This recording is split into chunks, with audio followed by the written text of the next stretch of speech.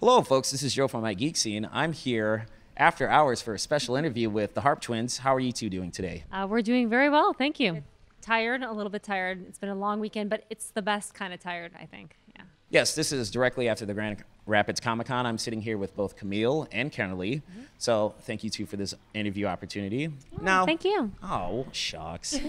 Now, most of the times when I'm ever interviewing musicians and stuff like that, I always avoid those questions of like, how'd you get started? And I'm still going to do that. And I know a lot of people have asked you about like harp-related questions. I want to start off with a topic that's near and dear to my heart and that you two are into, metal.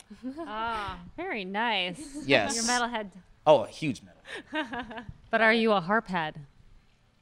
Actually, after checking out quite a bit of your stuff, I do enjoy your work. I know I'm not saying this just like, oh, I'm with the Harp Twins. No, I've legit enjoyed your music. Like, good jobs on the covers, I mean. And I do like the fact that you incorporate like leads into some of your songs. So I was like, yes, especially like the lead from, or the solo from One. Ah, yeah. So actually, that's a good question to start off with. Why did you choose to simultaneously play Metallica's One on a single harp? What was so special about that song? Well, we are really big Metallica fans, and we've covered quite a few Metallica songs. And we've always wanted to play something on one harp, like both of us playing on the same harp. But we didn't want to do it kind of arbitrarily. We didn't want to just pick a song randomly. So it was this really amazing thing where we had been talking about it for a long time, like what could we play in this, and then one day Camille came up to me and she said, oh, I know we should play on one harp. And I said, oh, and she said, sorry, Kennerly said One by Metallica. And I said, yes. We both had the same idea at the same time. It was which is very strange, yes. That's actually my favorite Metallica song of all time. It's a good one. I mean, Injustice for All is just a great album from start to finish. Oh, it is. So, it's a great road tripping like song. Oh, for sure. Yeah. But it's like I love the emotional impact of that whole song, like, and along with the video, just it's great. Now, another metal band I'd like to talk to you about. Sure. Favorite Iron Maiden songs that you haven't covered yet? Oh my gosh, so that's hard. I think it depends on the day. Yeah, probably depends on the day because our favorites change. Maiden is probably our favorite band of all time, and we've covered a lot of our favorites. Our favorite Iron Maiden song is definitely Fear of the Dark. Yeah, and we love Dance of Death. We've done that one. Done The Trooper. We've done Run to the Hills. I think Hallowed Be Thy Name would be. It's Phantom cool. of the Opera. Ace is High. I don't know. We can't choose hard. one. We don't have to choose songs. So, but you've already said quite a few, so that totally works for me. Right. Have you seen Maiden in concert? We haven't. Well, online videos, but that doesn't really count. We'd love to. I know they're going to be touring the U.S. again, and the problem is we tour so much ourselves, so we can't book tickets way in advance because we're always booking our own shows. So it's difficult because we're trying to make a living. No, I completely understand. Yeah. I mean, obviously, this is the life of an artist, and I do appreciate the fact that you two are cutting out and you're doing your own thing. You know, I mean, obviously, it's a grind, but you still keep doing it. So I have massive respect for you. Thank you. Thank you. Appreciate that. So I read in an interview that you said some of your favorite bands who you haven't covered are Elevati, Angra, Within Temptation, Dragon Force, Camelot, and Black Sabbath. So I take it that you like folk metal and power metal. We really love metal in general, especially metal that has a melodic. Especially that has a melodic undertone to it. So that's why one of the reasons why we love Maiden so much. Although we have now covered Black Sabbath with Two Girls, Three Harps. and we've Paranoid recently. Yes, and so we have two Black Sabbath. And like you were like purposely changing like the video to like give that feeling of unease, like for like Paranoid. Oh, yeah, for Paranoid for sure. We wanted the editing because we do all of our own video editing, but we wanted that song. Here. Oh, cool. Oh, nice. We wanted that song in particular in our arrangement to have this uneasy feeling, so we had these kind of a little bit more abrupt changes in shots than kind of some jarring cuts and edits and things like that. Yeah. Was there any particular songs by Elevati that speak to you? Oh my goodness. Because I know like they have the hurdy-gurdy in there and stuff. It's pretty cool. I love Innis Mona. Because it's based in the old Trimartalad. Which is an old folk tune. Yeah. And they did their own thing with that. So that's really cool. We've done a lot of we've done more symphonic metal too. We did Ice Queen by Within Temptation. Okay. And I don't know if you are So many. We really do love symphonic metal. Yeah, so we'll probably do more in the future. So like bands like Therian. Yeah, we haven't Haven't yet. but you never know. No, like I said, I'm quite the metalhead, and like I guess you weren't expecting this, were you? Like, Well, it's okay. People don't expect it from us. but so. but that like when I've read in interviews, like people are like asking you questions as if they're doing gatekeeping. That's like a moronic decision. I'm like, you're people. We're all people, so like, and we love metal. Why like, oh, I'm going to ask you these questions to test your knowledge on it. Yeah, Yeah. I feel like sometimes that happens when people judge a book by its cover, that sort of thing. Oh, you don't maybe look like somebody that I would expect to enjoy metal or be a metalhead, so they don't necessarily trust us. I'm like, okay, go ahead, ask us questions because we'll be able to answer them. I've had that fair share of things like that happen to me too. Yes. You know. So, have you considered venturing into black metal or doom metal, considering that some of the bands are quite symphonic with their compositions? Oh, that's a good question. I think it's pretty unlikely that we'll do any black metal. It's se. not really something that we listen to. a whole lot, so I Yeah. don't probably think that we'll probably do black metal, but I don't know. There's so many bands we do love that we plan to cover more of in the future. Yeah. So. What about Typo Negative? Oh, that's a good question. We get quite a few requests for them. We haven't listened to them a whole lot, so I'm not sure. Maybe we'll have to start listening to their catalog more to get more of a feeling of what we might want to cover if we did someday. Love You to Death. One of their biggest hits is a beautiful song from start to finish. I think I might have heard that. Yes, I know of that one, so maybe we can go Branch back, take off a from listen, there. see what we think. Are you familiar with Opeth? You ever thought about covering some of their songs? I am familiar with them. Yeah, maybe someday. We You do never get know. we do so many metal songs that we have a community online that really loves metal as well, and our harp covers of metal. And I think we're focusing more and more on original music as well. No, so, and I did want to get to that too. Oh, okay. So yeah, we're not going to stop covering, metal or a soundtrack or anything. But we have a lot of songs that we've written ourselves that we're starting to release now, and we've been really blessed to have a great amount of support for that. Yeah, so we're gonna also branch into that more. So it might mean a little less time for covers, but we'll still be doing covers for sure. And a final cover question: has Dirk Manning asked you to do any covers of Ghost? I don't know if he's Actually, asked us. I don't know We if might he have has. tuned it out if he had. Poor Dirk. We don't mean that, Dirk. So, on a few of your tracks, such as Nordic Solstice, Beneath the Midnight Sun, The Dragonborn Comes, Norsk Yule, is it Yule? Yeah. And North, you include vocals. So, inspirational or favorite singers? Oh. Stevie Nicks is yeah. probably one of our all-time favorite singers. She's just amazing. So. yeah, just one of our idols for sure. Yeah, but we most of those that you mentioned are original songs. we for our own Oh, vocals. that I do know. For most of our stuff, we don't try to really imitate anyone. We admire other people's singing styles, but I feel it's best to have your own style and instead of imitating someone else's. The way that our voices sound best and work aren't necessarily the same as some people that we really enjoy listening to.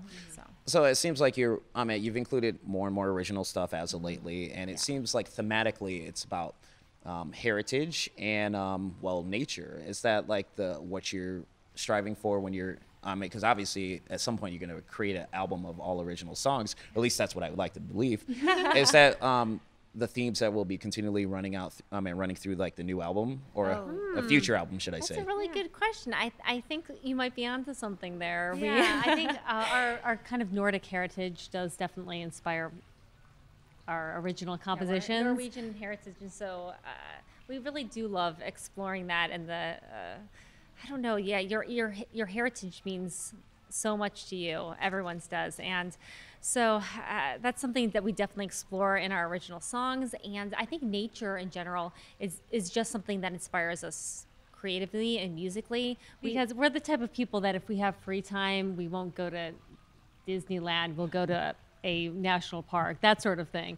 So it's just kind of our personalities, and it's something that we film so many music videos Outside. at beautiful outdoor locations, and there's just something really special about it that you can't get if you're filming in a studio or something like that. So Oh, nature absolutely. definitely inspires And us. we'll have some fantastical elements in upcoming originals that are to be Nice. released, because we love things that are fantasy and Nordic fantasy related. So you'll be seeing some of that as well. Oh, geez, Some of those myths and legends and Speaking of fantasy, nice segue there. Oh, thank you. I didn't even know that was your next question. In an interview, you mentioned that Final Fantasy VII is one of your favorite gaming soundtracks. Are there any particular songs that you enjoy the most? Oh, that's a good question. There's so See, many. I think one of our favorite Final Fantasy ones would be To Xanarkand. It's just such a bittersweet song. Oh yeah, And Final I Fantasy love- X. Oh yeah, I love bittersweet songs. So I don't know. Goodness, the Final Fantasy soundtracks in general are really wonderful. I love that they run Prelude throughout. That's what we did. We did a medley of Prelude and To Xanarkand. But I love how they run the Prelude theme throughout the series in different ways. And they change it every time. Yeah, So it's I love that. It has a metamorphosis. But I think I think we're, as far as gaming music, we're really into the Elder Scrolls series right now. Currently, yeah. That's our current phase. I've never played any of the Elder Scroll games. Are you more of a Final Fantasy guy? I am, but like say for instance, recently Skyrim, I can't do it. Giant spiders. It's like, and the fact is, Because our mom is so terrified of spiders. it's like whenever like these developers like we got to make them look more and more realistic. I'm like, no, please stop making them look more and more realistic. It's like I can't do this. Yeah, I understand. The spiders are kind of creepy.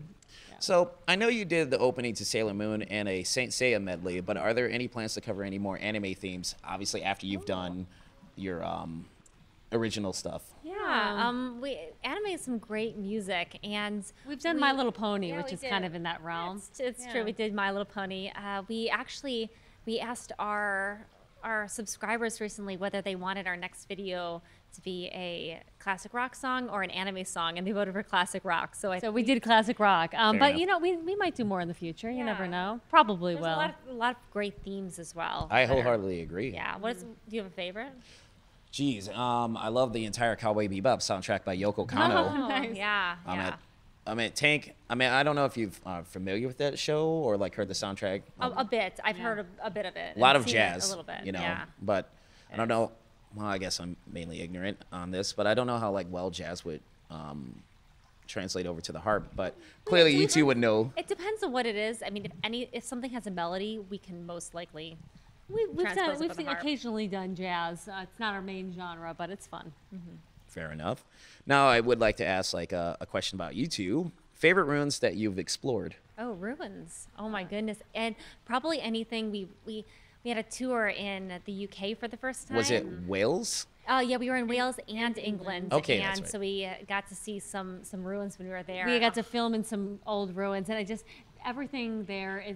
Their old ruins are so spectacular because age is kind of relative, and in the U.S., our old Have things. anything as old as there. So that would definitely be a dream to go back to the UK and see more ruins there. Was there like any particular castles or ruins that you want to explore, like famous ones? Oh my Ooh, goodness. I don't- Anything. I don't think it has to be famous for us particularly. We actually sometimes like things that are a little bit off the beaten path because there's less people and you just Yeah. feel like you can, I don't know, have that stillness with when you experience the ruins. Yeah, we love finding things that not a lot of people go to. Okay. And you were of Norwegian descent. Have you been to Norway? Not No, yet. not yet. Someday. Got to go to the motherland. Yeah. So that would be like a dream tour, I take it? Oh yeah, for sure. Okay. Now, we're winding this down, but I did want to ask, best concerts that you've been to? That you haven't performed at, but you've attended. Oh, that's a own, come bummer. I mean, we've loved, actually, I think some of the most influential were when we were kids and we would go to some of actually classical concerts that our mom would take us to. They'd have free days at the Chicago Symphony or the Lyric Opera. And I think those really inspired us as far as seeing musicians who are really on top of their game. So it's weird because we don't really play classical music anymore. But those things really inspired us when we were kids, and so those memories are really I think great. we have great memories of that because we didn't have a lot of money growing up. So then being able to go to these huge opera houses and something on student day where they had free for kids, that was just really fun. Yeah. Is there a dream concert that you would like to attend? Well, Anything we're performing in. No. I mean, like, as Someday fans. with as fans. Would it be Maiden? Yeah, I think yeah, Iron I think Maiden. so. Just because they're one of our favorite bands, so that would be awesome. All right. Final topic, the thing that I definitely wanted to talk to you about.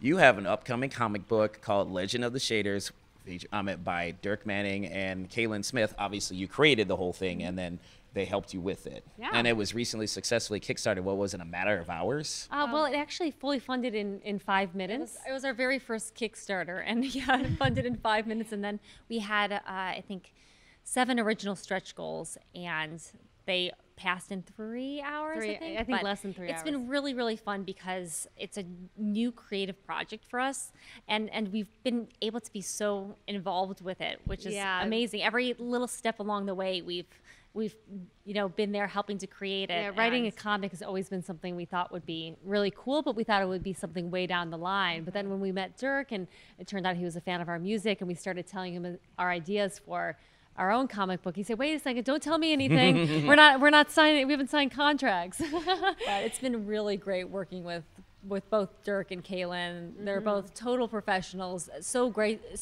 They take everything we say and they really work with our ideas, our vision for it. Since it's our kind of our story, and they've really not our story, like autobiographical. Not autobiographical, but it's a Nordic fantasy adventure, and it's really fun. Yeah, so is that what the comic's going to be about? I mean, without giving away the story. Okay. Okay. Well, it's about They're dragons, from what I understand. but they're shaders. They're dragon-like creatures. Dragon-like creatures. It's about 2 Nordic identical twin sisters and their cat Grayling, and they think they have this kind of normal life, very calm and peaceful, and then they realize, and they find out in the story that these shader creatures of legend might not be myth, and that things might be a little more complicated in their lives than they originally had thought. Okay, and this Kickstarter is still going on? It is. It's throughout the entire month of November. We're calling it Nordic November, but we started November 1st, and it's ending November 30th. Okay, I mean, this interview will be out before then, so right. people will still have time to check that out. And I heard earlier today you two were promoting it with Dirk and Kaylin, and you two roasted Dirk, but in good fashion. I don't know. Everyone keeps saying that to us. We have a very joking type of thing going on with Dirk and Kaylin, and there's 4 people as part of our team for Legend of the Shaders, and 3 of them are female. So Dirk is kind of the odd man out, literally. No. So we have to give him some grief. No, it's all good, because I did a great prank on Kaylin on Friday, because last year, because I go to the Grand Rapids Comic-Con every year as press. I took a photo of her, and I made her do like a cheesy pose. You know, it was just like,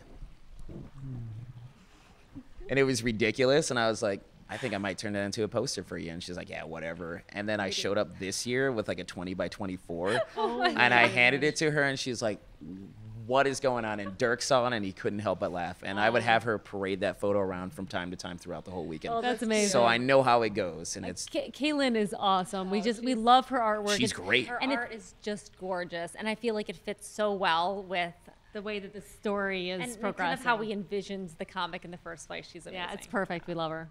It's all right. If people. We love you too, Dirk. Oh yeah, if you're, we're assuming Dirk's gonna watch this. Yeah. That's nice. Yeah.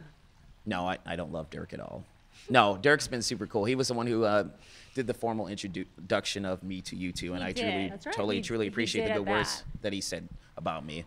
So if people wanted to find out more about you online, where could they go?